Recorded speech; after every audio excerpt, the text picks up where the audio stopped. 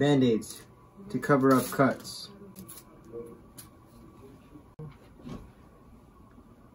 Ow, ow, ow, ow. It was at this moment he knew. Ow,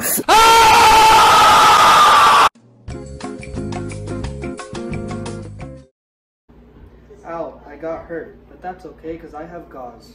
I'll fix.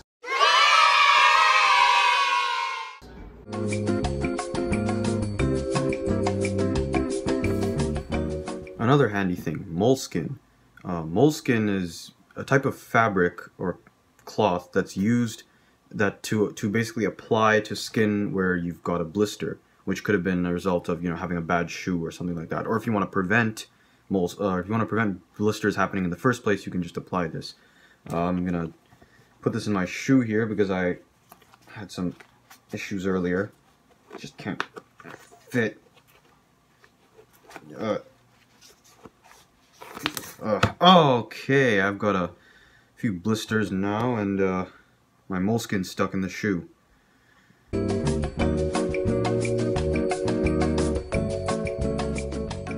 Another useful tool found in a first aid kit is tweezers. Tweezers can be used to pull out splinters or thin out your eyebrows. Hey, I think I got... Oh wait, no, that's just a hair. Okay, let's try again. Oh man, that's more hair. Okay, this might take a while. This is adhesive tape. If a band-aid isn't sticking on, this can help secure it on your arm. Kind of like what I'm going to demonstrate now. There we go. This band-aid ain't ever coming off my arm. Oh no, I put it on the wrong arm. I have to take it all off.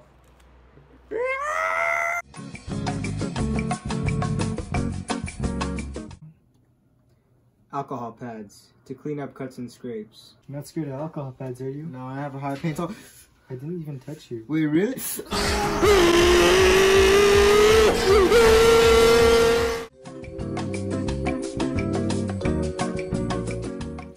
This is travel size soap, and it is a crucial part of your first aid kit.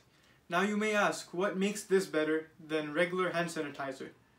Well, hand sanitizer is great for killing bacteria, but when it comes to oil and grime, soap does a really good job at cleaning those as well as kill bacteria. And you don't want scouts going high on hand sanitizer fumes. Well, there we go, clean hands, free from bacteria and dirt. Well, I've heard soap is good for cleaning out your eyes as well. Oh, my eyes! Oh, my eyes! I need some soap and water! Oh, my eyes! Oh, oh, oh, oh. Ooh, oh, that's better. Soap and water does really help with your eyes. Ah!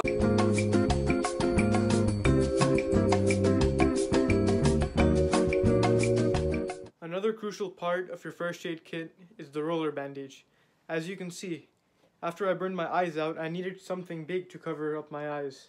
So I used the roller bandage, and this is also useful for other injuries, such as bigger scabs, bigger cuts, and you can even use it for sprains. Let's see, where did I keep the other bandage? Yeah!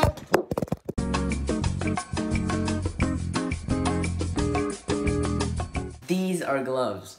Use these to keep your filthy booger hooks out of everyone's business, which includes their wounds.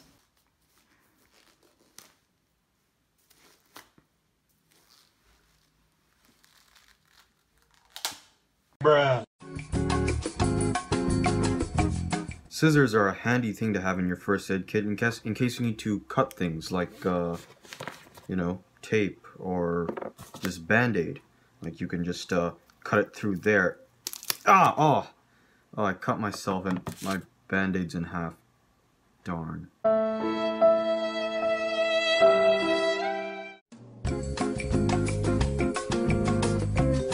Goggles, so blood doesn't shoot out and liquefy your eye sockets or anything else. I don't know why people say it's so hard to see in these things. I can see perfectly clear.